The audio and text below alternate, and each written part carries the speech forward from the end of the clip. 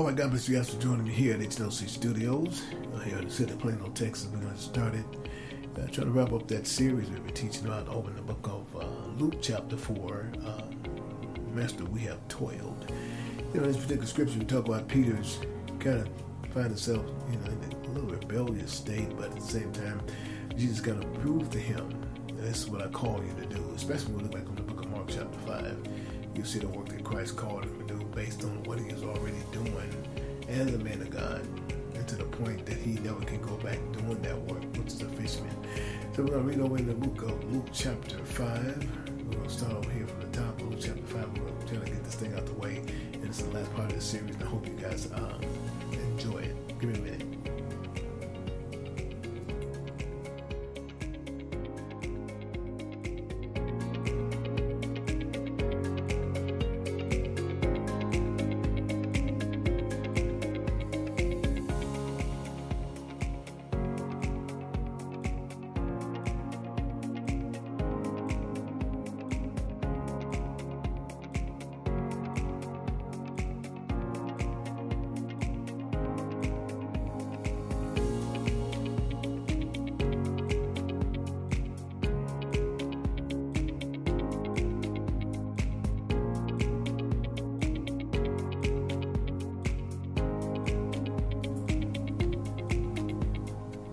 All right, Father God, we thank you. We bless you for this opportunity coming from your throne as always.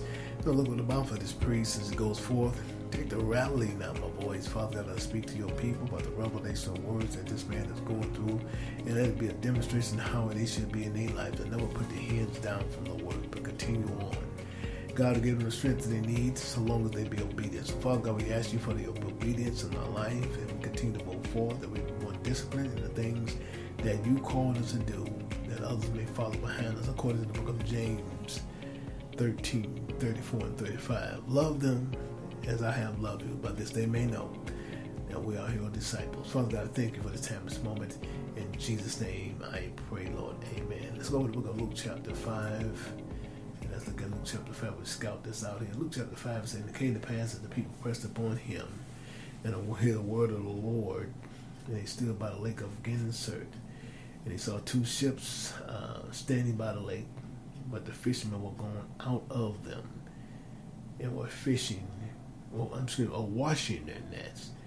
And he entered to one of the ships, which was called by Simon, and he prayed to him that he would thrust out a little from the land, and sat down and he taught the people from the ship." Amazing story just on the end right there. In that first part of that particular scripture we go through it, Jesus declared, according to Mark chapter 5 and that 14th verse, that he called Peter from fishing. Now this particular word we see down here as he goes and talks to Peter. Peter somewhere in the individual got toiled. He got frustrated, not being able to see the fish. We go here to verse 4. And he declares in the verse 4, he said, when he left speaking, he said to Simon Peter, we said to Simon, launch out into the deep and let down your nets for a drought. Now, in this particular scripture, he's saying, let down your nets for a drought. He said nets, not a net. And Peter comes back, one of the words, as they always do, kind of quick at the mouth. And Peter said unto the master, we have toiled all night and have caught nothing. Goes back to John chapter 21, when Peter was actually in a position, calling Zebedee, the same crew, going back to fishing. They got out there and caught nothing. But Jesus shows up at the shoreline. Chapter 21 of the King James Version, it tells them in the scripture, he said, look here, have you any meat? They said, none. And Jesus said, cast your net on the right side, and that's you for fine.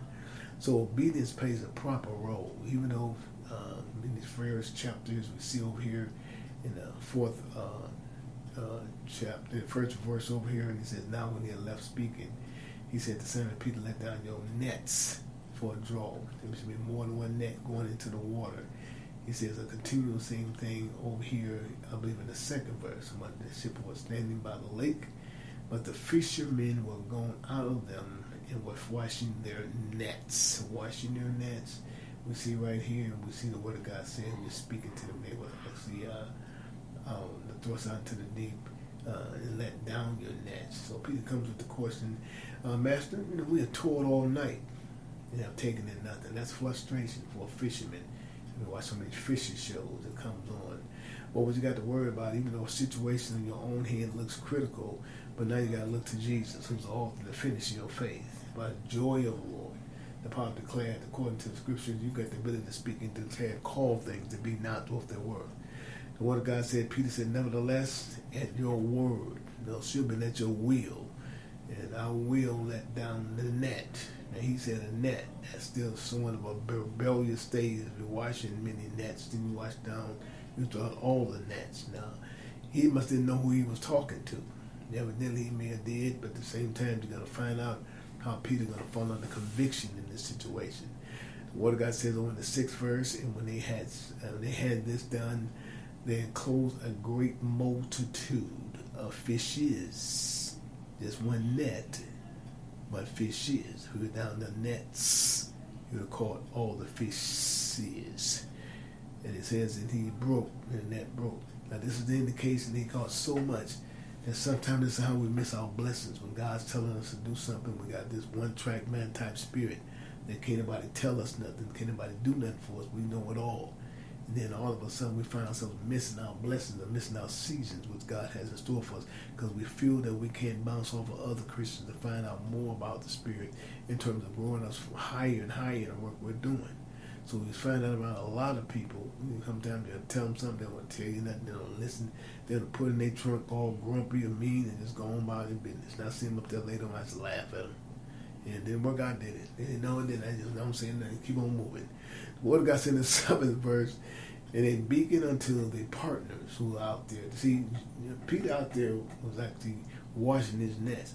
But it said they beacon to their partners, which were out there, which was in other ships. So they was out there fishing, and that they should come and help them. And they came and filled the boat, filled both the ship, so they began to sink. Now this is the word God talks about when you be obedient, run over blessings. What God poured into your bosom.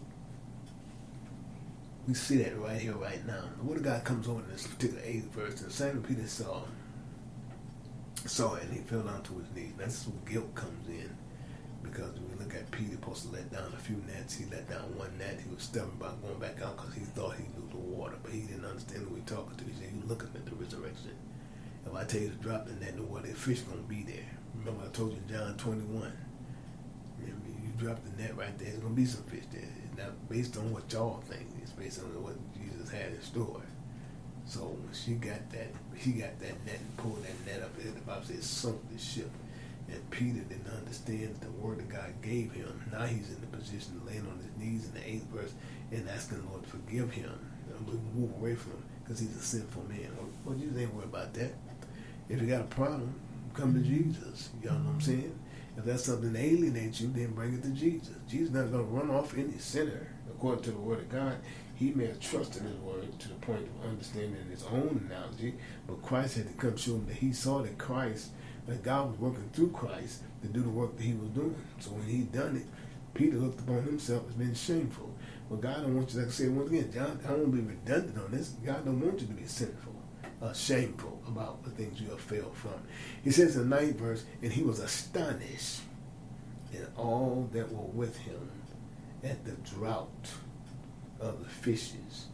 Many, the drought of the fishes which they had taken. This is a powerful story when you talk about the process. And in the 10th verse, Peter comes to his mindset. And so it was so that James and John and the son of Zebedee, which were his partners with Simon in Jesus, said unto Simon, "Fear not, for henceforth thou shalt catch fish." Now we're fishing in a man. Same thing Jesus called the first part to do.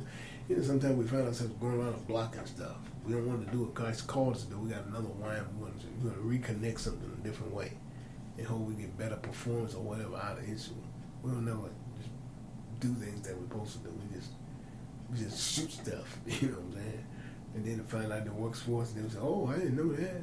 Well, I tell you, we trust God through the process in your homes, in your house, whatever it may be. Now I pray that God give you brand new teeth. I mean, I'm telling you, man, oh God, give you brand new eyeballs, brand new hips, brand new lips, whatever it may be, new hair. New shoes, new home, new houses. Clear up every operational illness that's coming in effect in the name of Jesus. And just clear, just speak and call things. That the peace be on the earth. That all the men and women God who are engaging in this racial stuff, man, God's just gonna make it right in the name of Jesus, because He's the power of all things. Amen. And He's gonna get some work done for me. Okay. As long as you don't mess with him, man, he'll okay. Okay. Hey, look, I love you guys. Y'all take care.